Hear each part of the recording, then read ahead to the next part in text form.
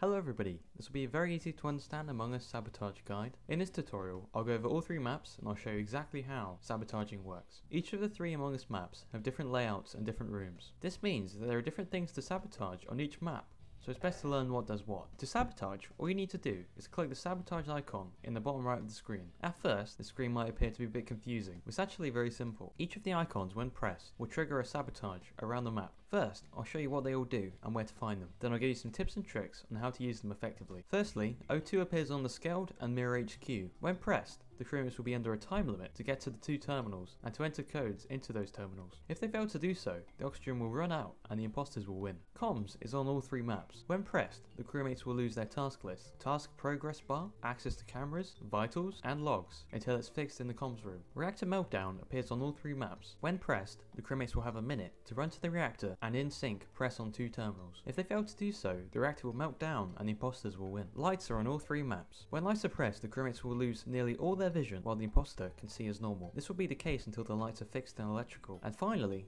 doors appear only on the scaled and polis. Doors will be forced closed around the area when the door icon has been triggered, which will potentially trap crewmates until they unlock the doors manually. But how do you use them effectively to win as the imposter? My first tip is that using a sabotage after having killed someone on the other side of the map can be very useful when trying to move the flow of players away from a body. For example, on the scaled, if you kill someone in navigation, if you then sabotage the reactor, which is on the far side of the map, it lengthens the time between when you got the kill and when the body will be found, which will reduce how suspicious people are of you. Lights can be used in the same way, to make it less likely a body will be found. This gives you time to buddy up with someone, so that you have a crewmate to vouch for you when it's eventually found. My second major sabotage tip is that if you see the cameras are red, then someone is watching you. You can stop the cameras working by disabling comms. The same goes for if you see someone on the vitals. Disabling comms in that scenario would take care of any eyes potentially watching you, which could lead to proof against you. An incredibly important tip I'll give you is to use oxygen in combination with doors, because oxygen will win you the game if you let it expire. Using doors to trap people from fixing it can easily get you a win. If you know everyone is far away from oxygen, run to one of the terminals, then sabotage the doors and oxygen. The odds of them getting to you are quite low. By the time they do, all you need to do is kill whoever gets there and you win.